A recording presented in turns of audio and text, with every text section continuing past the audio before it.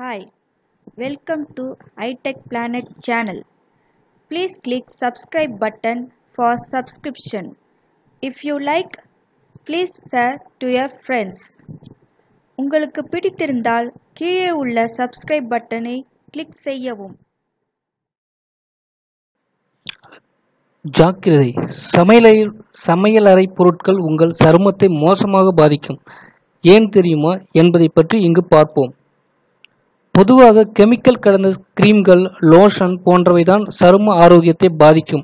ஆனால் அவைகளுக்கு சிறந்த மாற்றாக பயன்படுத்தும் சில சமையலறை பொருட்களும் நம் சருமத்திற்கு தீங்கு விளைவிக்கும்.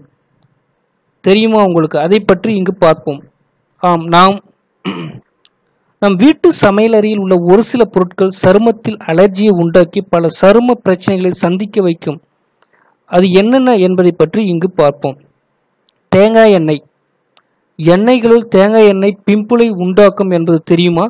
அதிலும் எண்ணெய் பசை சருமத்தினர் என்றால் இந்த தேங்காய் எண்ணெய் முற்றிலும் தவிர்ப்பதே நல்லது. பட்டை சிலருக்கு தீவிரமான எரிச்சலையும் அரிப்பையும் ஏற்படுத்தும். எனவே பட்டையை ஃபேஸ் பேக்கில் சேர்த்து சருமத்திற்கு பயன்படுத்தும் முன் மறக்காமல் சோதித்து பாருங்கள். Milk cream. உங்களுக்கு எண்ணெய் பசை சருமம் என்றால் மில்க் கிரீமை சருமத்திற்கு பயன்படுத்தாதீர்கள்.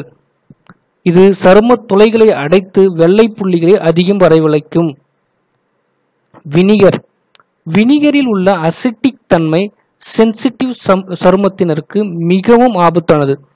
சென்சிட்டிவ் சருமம் உள்ளவர்கள் இந்த வினிகரை சருமத்தில் பயன்படுத்தினால் அது கடுமையான அரிப்புகளை ஏற்படுத்தும். எலுமிச்சை சாறு. எலுமிச்சை pH அளவு குறைவாக உள்ளது, அதாவது இதில் அமிலத்தன்மை சற்று அதிகம் உள்ளது என்று அர்த்தம். எனவே உங்கள் சருமத்தில் ஏற்கனவே காயங்கள் இருந்தாலோ அல்லது சென்சிட்டிவ் சருமத்தினராக இருந்தாலோ எலுமிச்சை சாற்றினை பயன்படுத்தாதீர்கள். இல்லாவிட்டால் அது நிலைமை மோசமாக்குவதோடு சருமத்தில் தீவிர அரிப்பையும் எரிச்சலையும் உண்டாக்கும். தக்காளி ஜூஸ். வறட்சியான சருமத்தினர் தக்காளியை சருமத்திற்கு பயன்படுத்துவதை தவிர்க்க வேண்டும். இல்லாவிட்டால் அது சருமத்தில் வறட்சியை மேலும் அதிகரித்து மிகவும் சென்சிட்டிவ் ஆக்கிவிடும், அதோடு எரிச்சலையும் உண்டாக்கும்.